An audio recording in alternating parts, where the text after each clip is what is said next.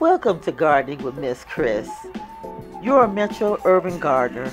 Learn to grow your own veggies from your front yard, side yard, backyard, and even from your windowsill.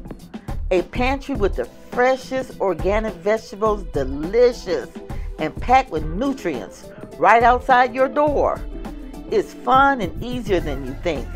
So spend some time with Miss Chris and let's put our ear to the earth and learn the basics. Grow your own veggies and fruit year-round.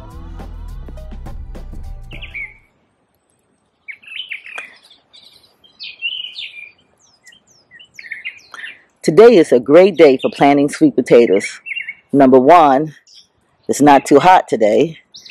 It's cloudy. In my area, I'll be getting rain for the next 2 days, so that's a big help, saving me a little work. The lowest temp of the day is 70, and sweet potatoes love 65 degrees or higher for soil temperature. I found a great spot. This is a slope in my backyard. And that way, the sweet potato plants really don't need to be trellised because they are a vine and they can get as long as 10 feet depending on how good your soil is. And so this way, when I put them in, they can just trellis right down the slope and they'll get plenty of sun. And this is just a good sunny spot here.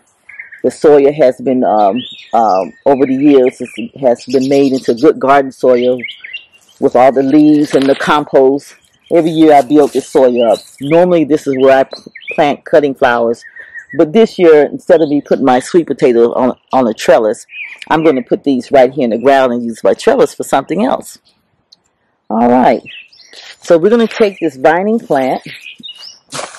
Let me pick one out. These slips I started back in March. Let me find a nice one. Okay. Now what makes a nice slip is you have a root system that's already established. And you want to have at least 2 nodules that you can plant in the ground. And I have 1, 2, 3, 4 here. Because you want to put this in at least 4 inches deep. And so I'm going to put this one in till about right up to here.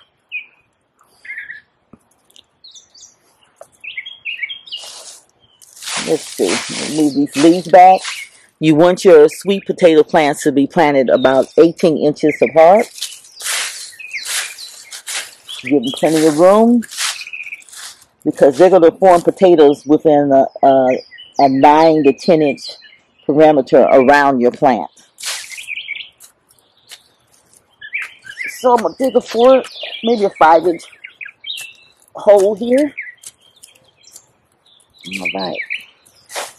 And I like to use bone meal whenever I plant any type of root vegetable or tuber.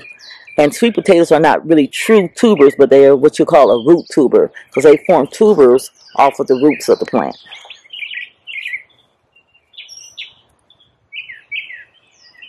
So I'm putting about 1/8 to, let's say about a 1/4 cup of bone meal in the bottom of the hole. And bone meal is just grounded up bone. It's an organic matter. It will not hurt the plant. Let's put it in. Make sure you're all the way to the bottom.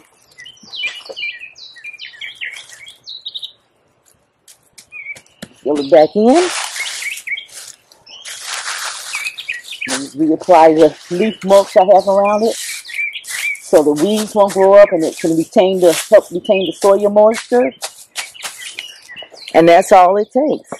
So in about 90 to 120 days, this area will be just prostrated with sweet potato vines, and the sweet potato vines will be on top of these leaves, so I don't have to worry about them touching the ground, because if they touch the ground, they'll form little bitty sweet potatoes, and which will take the energy away from my main crop.